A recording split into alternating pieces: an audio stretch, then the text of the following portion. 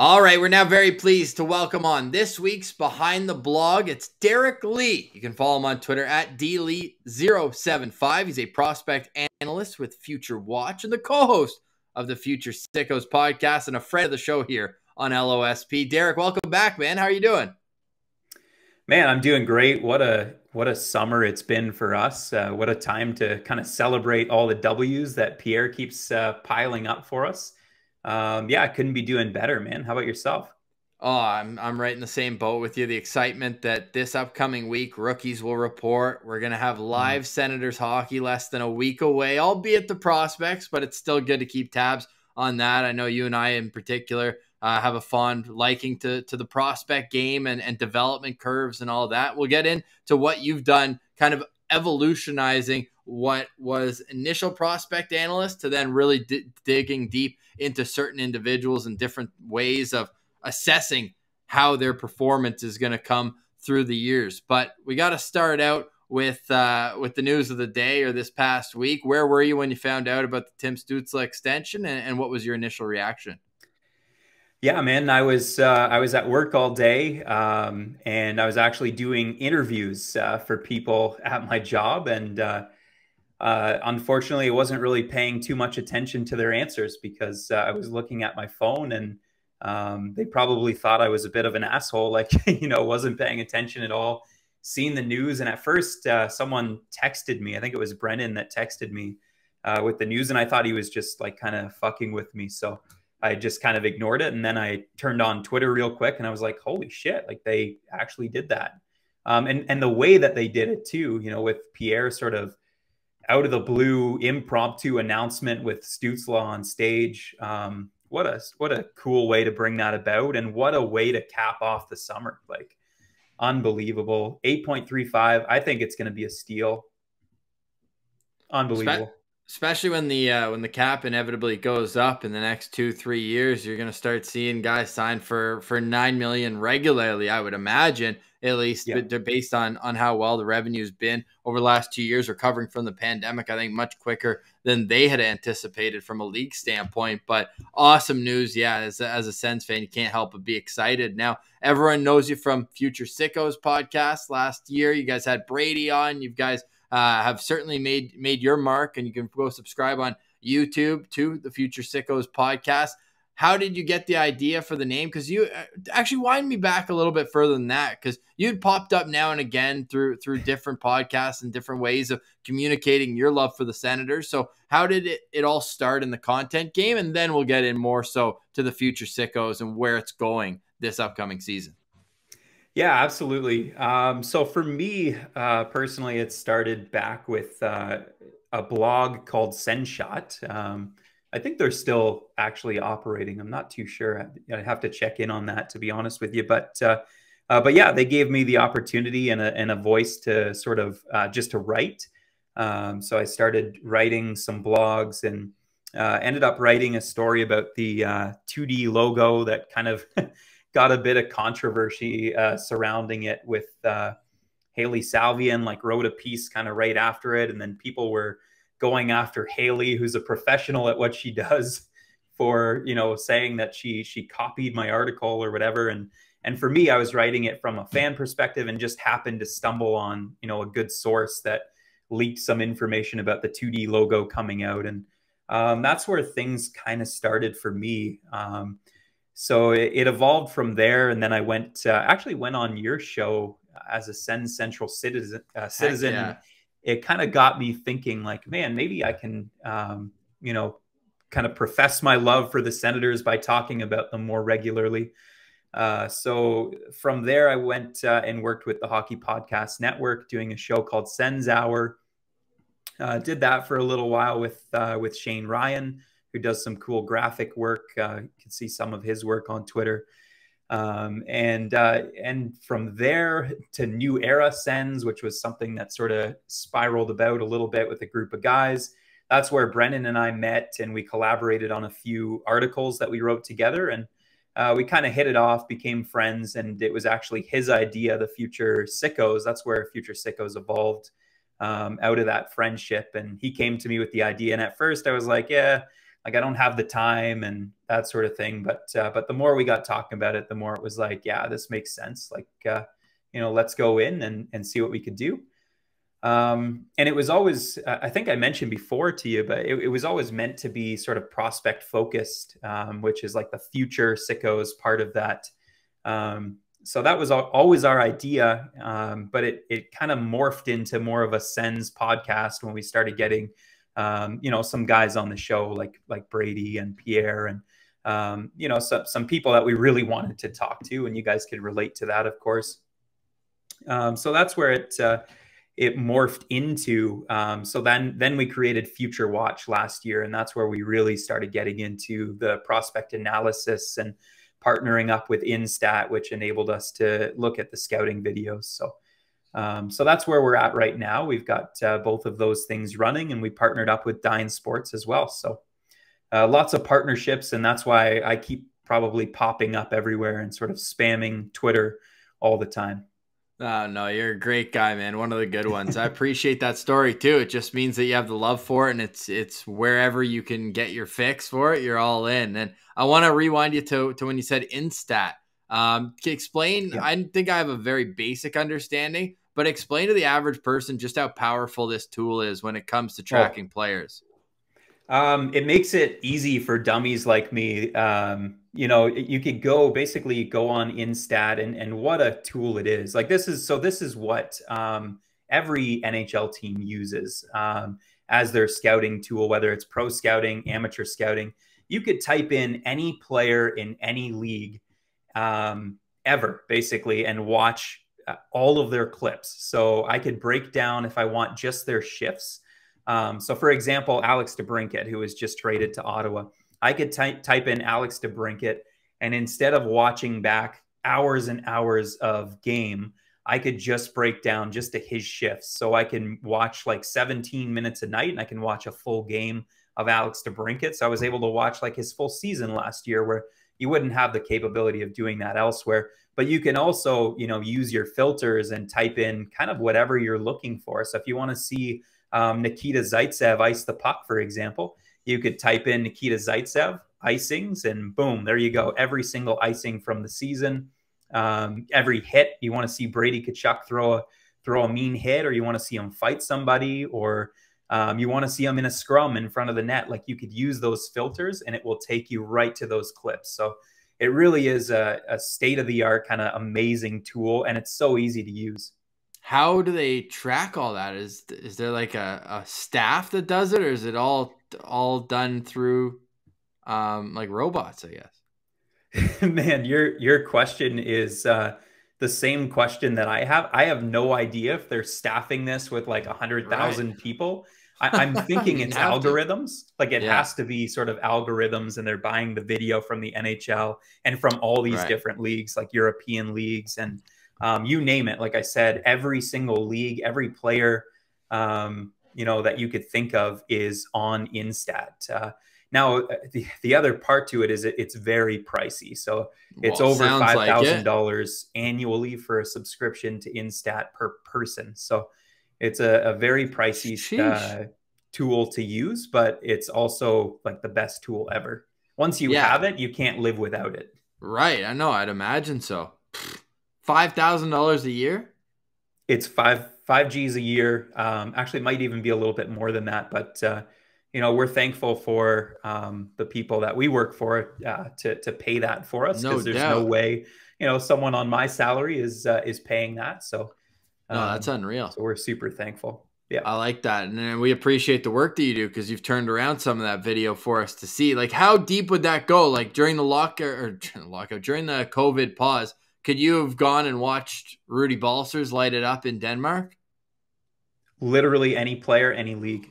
Yeah, you punch in any player. So it makes it really easy. So, it seems so like it seems so in depth when you watch some of these scouting analysis videos that are out there. And really, once you start to learn what you really do to come up with the clips, it's not a lot of work. Like, once you have Instat, it basically does the work for you. Any dummy, like I said, like myself, can go on, and just being a fan, I'm no scout or whatever, just some Joe Blow can go on, punch in the name, compile a bunch of clips and talk over them. And that's basically all Brennan and I do. We wanted to have, you have the big names out there, elite prospects and people that if you're really invested in prospects, you should follow these guys and really listen to what they're saying. And for us, we wanted something more for the general audience. Some of the more casual prospect fans that want to know quickly, like, what is this guy good at? What does he struggle at? Where is he more proficient? And where does he need to work on to get to the next level? And that's kind of our idea. Just make it kind of simple, easy to follow, and from a sort of fan perspective as opposed to a real scouting perspective. And everyone can go over to the Future Sickos podcast on Twitter, you can do it on Twitter as well, but I was looking at the YouTube page and you've just incorporated some of these Instat clips, like all of Alex DeBrincat's goals from last year and some shift-by-shift coverage of different 2022 draft-eligible players. And that kind of goes into a bit of everything, right? You've got some like play of the week. You got some full episodes, some interviews on there. Where are you planning to take Future Sickos this upcoming season? Yeah, so we're going to kick things off with a bang. As we just announced on our Twitter page, we have Brady Tkachuk coming back to the show to kick things off. So we're super excited to see the new Budweiser sponsor come on and shoot the shit with us and just catch up. So this season, we're really hoping to carve out our own niche. We know that you guys do some incredible work, and we could never replicate, sort of that day-to-day dedication that you guys have. And then there's Wally and Meth and Sens Talk and so many different, podcasts in this market that do such a great job. So we're looking to look for more of like pre-game episodes, and then kind of one big interview every other week sort of thing. And we're going to go from there, and we'll probably do some fun things along the way. We've got our producer Tyler coming back, so we couldn't be more thrilled about that. We think he's the absolute best in the business at what he does. So really similar work to what Craig does with Wally and Methot. Like, this guy is a friggin' genius at what he does. How he's able to make a sound and add clips in here and there and really work that video editing. So we're excited to have Tyler back on our team. I've heard a few names you've mentioned so far, and just like we did with Sens Talk, like there's a whole team behind the faces of you and Brennan on there. So run me through all the guys who are associated with Future Sickos. Obviously, Jack Richardson we just did in episode 1 of this. Yeah, not everyone gets the credit for it, but there is more people behind it than kind of what meets the eye. But the way I'll ask, Derek, how many people have the password to Future Sickos on Twitter? Actually, just Brennan, myself, and Jack have the Twitter password, but we do have other people running. So we have Nick Dumoulin, who runs our Instagram account, does upcoming graphic work. Upcoming Sens Central citizen, Nick Dumoulin. There you go. There you go, Nick Dumoulin. So check him out for sure.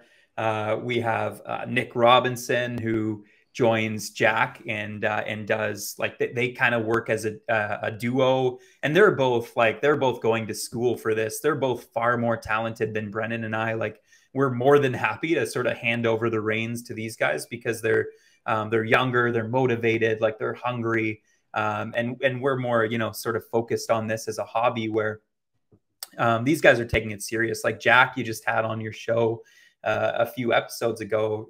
Outstanding. Can't say enough good things about Jack and Nick as well. Nick does some broadcasting, so he's got a pretty unique background as well. He does some play-by-play, which is cool. I know you're into that sort of thing as well, Ross. So we've got a great team. Jack, Nick, myself, Brennan.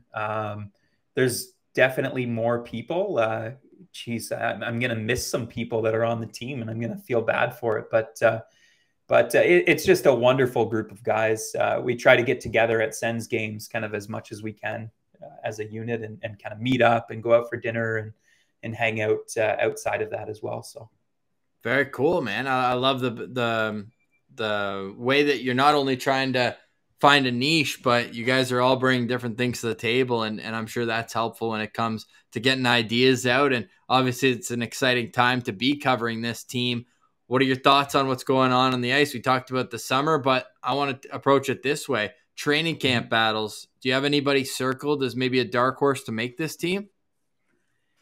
Yeah, I mean, I think what's interesting about this year is that there's probably, very little holes and very little sort of training camp battles that can legitimately earn a spot. But one thing that's sort of not really spoken about is Alex Formenton doesn't have a contract. So there is a potential spot there. And I'm looking at, the World Juniors that just happened and seeing what Ridley Gregg did. Also reading between the lines a little bit about, where the organization views Ridley Gregg.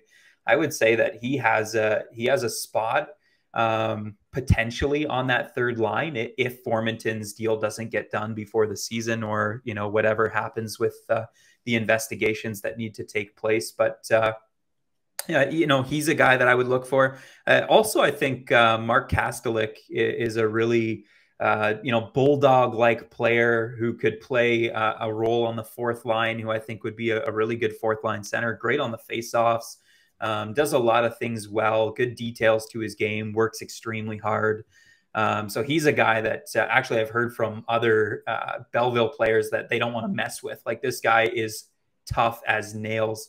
So he's a guy that sort of fits, again, like Sens philosophy, basically the way they built things, being hard to play against. So I think he's a guy that would fit in. Ridley Gregg, of course, would fit in. Dark horse, we can't leave out our boy Igor Sokolov. Dark horse to make the team. And the nice thing with Matthew Joseph is he can flip-flop, right? Like, he could play the right side, he could play the left side. So wherever that hole is that you see, if it's Sokolov coming in to play the right side, you can have Joseph over on the left side. So there's a few guys that are right on that bubble. I will give one more little shout out to Angus Crookshank, because I think another dark horse who we didn't really see what he could do. He had an injury riddled season, so he could come back and make a push too in training camp. All of these guys have the same sort of workhorse like mentality. And I think that's the way the Sens have drafted. Yeah, super interesting there too when it comes to the flexibility that a few of their forwards have, where they can play lefty, righty, or move up maybe into more of a scoring situation. So I'm fired up for camp. I think DJ Smith has some fascinating decisions to make, despite obviously having the most locked in top nine, at least on paper. Alex Formenton being the asterisk there that he's had since he took over. Who's your favorite random player since the rebuild? I like asking people this, where they just always pull out a name where it's like, oh my God, really? That guy played for the Sens? Oh, since the rebuild. Oh yeah. Oh man. It's been a revolving door at times. Who's my favorite one? I mean, do you count Tyler Ennis? Is that like too obvious? Sure. No, he's a two-timer. Okay. Yeah, I got to go with the best to ever do it then, Tyler Ennis. I'll go with. I liked what he brought, Yeah, he did. I'm surprised he hasn't caught on somewhere else. Like, I was bringing his name up on Winnipeg radio last week, or I was planning to, and then they ultimately signed Sam Gagner right before we went on air, and I was like, oh, pretty similar type player. Very similar. like Very veterans, similar. Offensive, older, like higher picks, I should say, but have kind of redefined their game and role as they've grown older. But yeah, I'm surprised. I'm sure he'll catch on if it's not a PTO. Like, maybe he'll get the Arizona special there, signed for 1 year down in the desert, whatever it is. Team. Yeah, you say the best ever, lace him up. I'll go to the best player who's played on the Sens during the rebuild, and I don't mean when he was in Ottawa, but as overall careers go. Marian Gaborik, to me, was always a guy where it's like, and that was early on too. Dion was like the first guy they unloaded, and they brought back Gaborik for a handful of games. But he was always a guy. My neighbor growing up was Slovak, so I always had an affinity for the Slovaks with Hosen and Bondra. Well, Bondra very briefly, but with Hosen Chara on the Sens all those years. So when I saw Gaborik get in the mix, I loved that one. But those days are long gone, thank God, as this is going to be quite the competitive team. And last thing I want to bring up with you, Derek, when it comes to the on-ice portion of the Ottawa Senators, and it's maybe a little bit over-discussed, but if they don't bring in another defenseman, how do you roll out the pairs? We know DJ Smith is planning on starting his top four with Zub and Shabbat, Hamonic, and Sanderson. But if you are the head coach, how's that whiteboard shaking out first day camp? Yeah, well, I think this is an interesting question, Ross, because a lot of it is dependent on like where is Eric Brandstrom at? And I think the contract sort of indicates where the team is at with Eric Brandstrom. He needs to come in and sort of prove it. But I think the opportunity for Eric Brandstrom to take a big step is this year, even though we've been saying it every year. I think it's this year because all of the attention, and this guy's had a lot of attention on him. He came over for Mark Stone. Like the spotlight's sort of been on him. People viewed him as a potential savior on the blue line. This is the year where he's like buried down the depth chart. Like he might not even start on the opening night roster. So this is an opportunity for him to come to camp and prove himself. So, I'm open to him playing the right side. I think that would make things really interesting if you're looking at the current roster, sort of the way it's constructed without adding anyone else in. So I would say let's have some fun with it and go Shabbat with Brandstrom. And then Sanderson and Zub seems like the most likely second pairing, provided that both Sanderson and Brandstrom would make the team. And then you'd have Holden and Hamonic as your bottom pairing, with Zaitsev hopefully being in somewhere else. I don't know. Just not on the Ottawa Senators. No, I like that. The defense for me is what I'm going to be watching throughout training camp, because the real dark horses for me to make the team is JBD and Lassie. And like, can they sneak away and earn a job and make it really, really hard? And neither needs waivers, and that's where they kind of have the outside looking in. But I like their chances if they come into camp ready. That's another interesting storyline, right? Like these guys are no longer super young. Like at some point, JBD's got to make that leap, and Thompson as well. So I would say, and they're very different players, right? Like JBD is more, I would compare him to like Dylan DeMello, like very quiet. He's not going to overpower you physically, but he does everything well. And he's just sort of a quiet, defensive-minded guy who can probably complement a top four player because he can move the puck well and sort of keep pace. And Thompson's a little bit more, probably higher projected offensive ceiling with a little bit more uncertainty from the defensive side. So, those are really intriguing players. Like that's an interesting debate too. I think in terms of training camp battles, like you mentioned earlier, that is one that could surprise us, right? Like maybe one of these guys comes to camp, maybe JBD comes to camp and he's like, no, like I'm ready to make the team now, and you have to give me a spot now. And that would be like best case scenario for the Senators, because that's, the one sort of hole coming into the season that everyone's aware of is on the back end potentially. But there's so many young players there that, potentially it's not really a hole. If one of these players are ready, maybe they'll take a big step. It's going to be fantastic. And it all starts this upcoming weekend when I'd imagine Lassie and JBD, maybe not, maybe they're graduate. You think they're going to be at the rookie tournament? There's a lot of defensemen, like Hamara's going to be there. Romeo. They've kind of done that, right? Like Yeah. They're probably beyond it, eh? Like even a couple of the 2020 draft is already graduated from that. So yeah, it doesn't last too long, like because they've got training camp on top of training camp. It's more like for the developmental. I think Sandy's going to be there though, from what I've heard. I would imagine so. So yeah, let's run through. And Jory and Donovan would be another one. So like there's 5D right there. So you're already starting to cut pretty thin. That makes a lot of sense. Yeah. It's crazy. We still haven't seen Tyler Clevin wear a Sens jersey. He hasn't been to a development camp because of COVID. And then this year, the unfortunate passing in his family. So he missed that one. Yeah. And then they can't come to regular camp. So that's just kind of a product of the pandemic. But hey, at least he's got 3 guys to call who can be like, hey, this isn't made up. Like there's a real NHL team here. And one day, hopefully you're wearing the jersey as well. Another guy who probably fits into their long-term plans, right? Like another guy who you could safely project as a bottom pairing D who provides, like you could. That's the tough thing with JVD, right? It's like what defines him. I don't really know yet. Same with Brandstrom. Like, is he an offensive defenseman? I don't know, because right now he's an offensive defenseman without the offense. Yeah. Whereas like Tyler Clevin, we know what he is. Like he's a kind of bottom pairing D that can hurt you if you make the wrong move.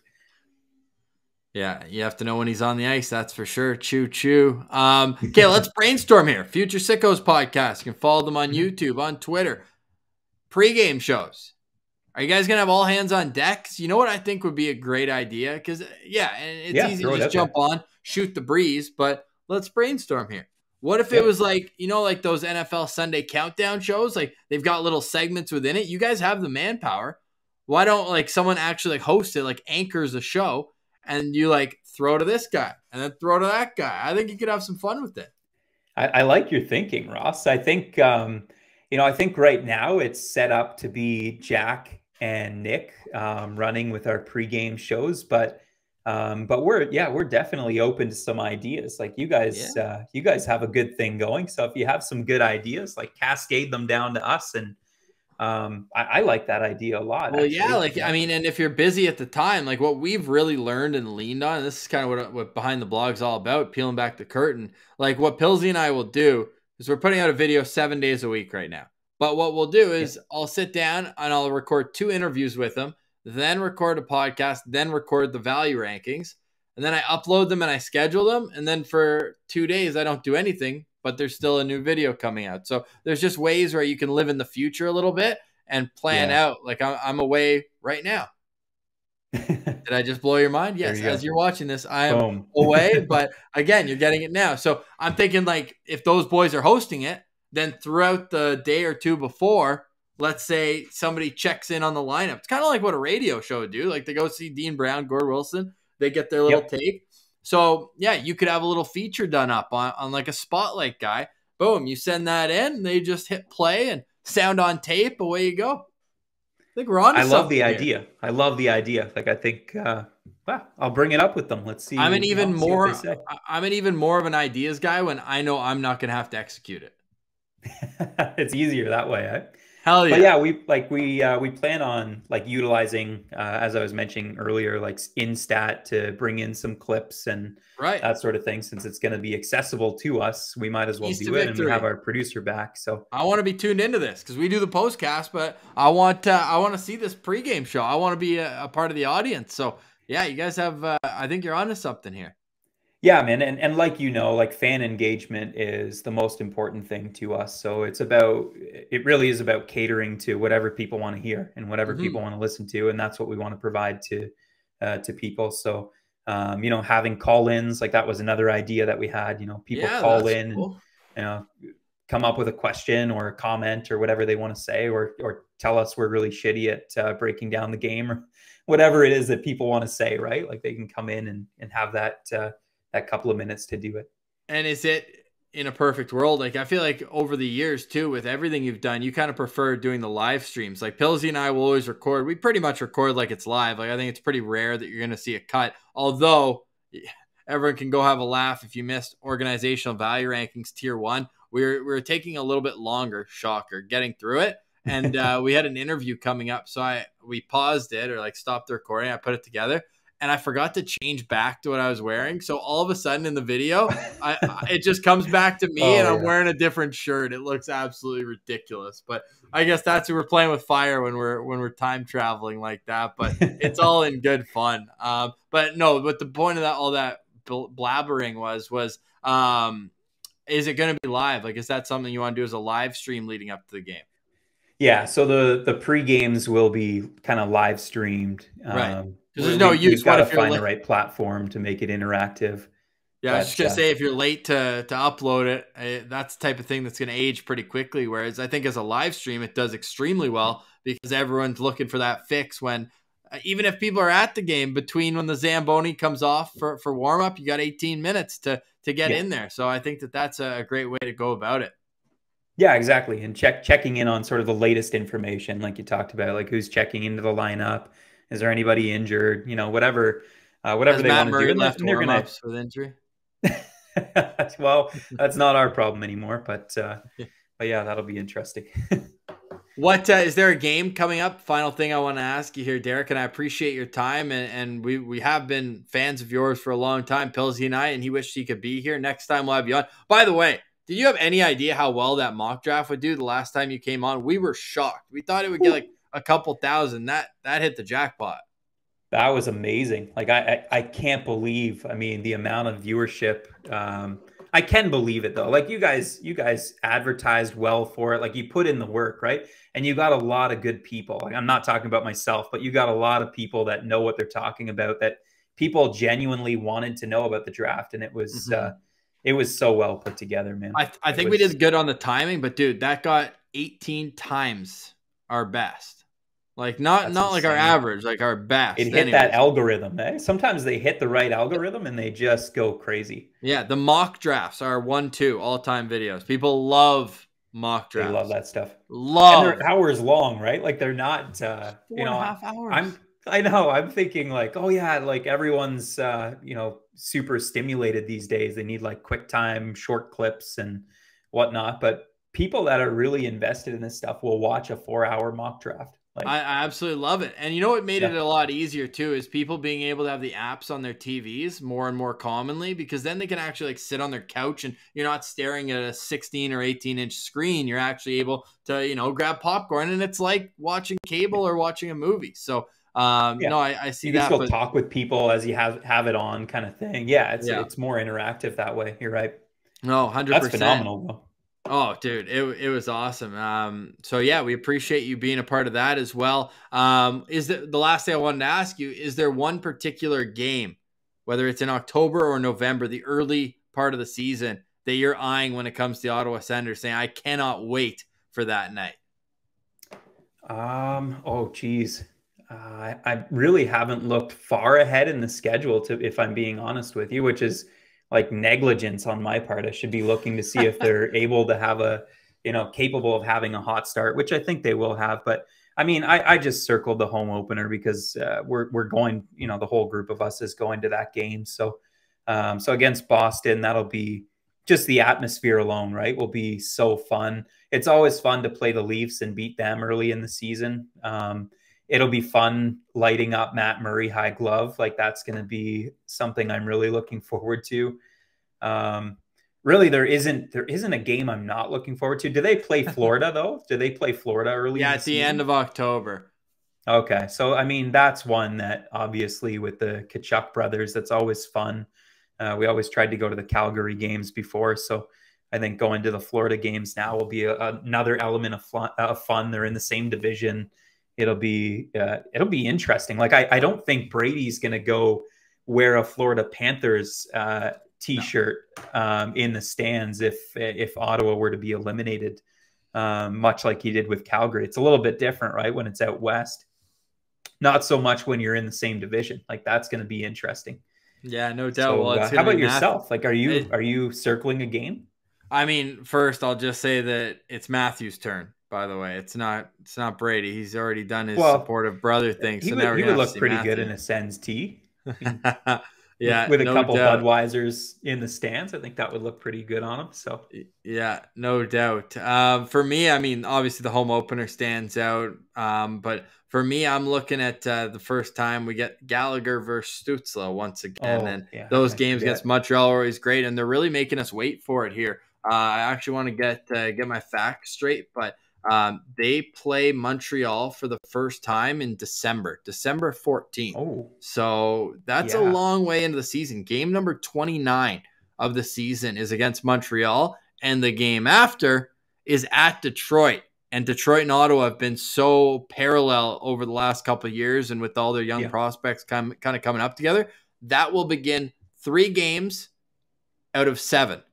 Ottawa versus Detroit. So right around that Christmas time, there's going to be some great games. Obviously fired up for the game in Winnipeg that'll be able to have boots on the ground, especially after the last year's went 1-1 in the third period. Ottawa explodes for 4 straight in the third. Timmy gets a goal and 2 assists. Brady was unbelievable in that game. And you knew going in, Brady's grandparents, his mom's whole side of the family's from Winnipeg. And he was saying before, like, the year before, they went to Winnipeg a lot. It was the Canadian division, but his grandpa couldn't go to the game. So I was like, he's going to be there. Brady goal is an absolute lock. And sure as hell, he got the game opening goal. So those are some of the games that I'm fired up. But like you, Derek, I think the list is a lot shorter about which games I'm not excited for this upcoming season. They even managed to find a way to make the Arizona game interesting by making it the first Saturday night home game of the season. I shouldn't even say night. It's at 3 p.m., but it'll still be fun atmosphere there. So lots of content coming our way with the rookie tournament starting next week. And then the Sens main camp a week after. Derek gave you some dark horses to look at guys who are going to make the team. And for a lot more of that, go give a follow to the Future Sickos Podcast, anywhere you get your podcasts, including on YouTube. And you can follow his personal account at dlee075. It's not going to be too long. We'll absolutely have you on, whether it's the postcast or back on the show. But we appreciate you being another member of the Behind the Blog. It was great to get you to peel back the curtain on what you guys do over there at the Sickos. Absolutely, Ross. Thank you so much for having me, man. And say hi to Pilsy when he does come back.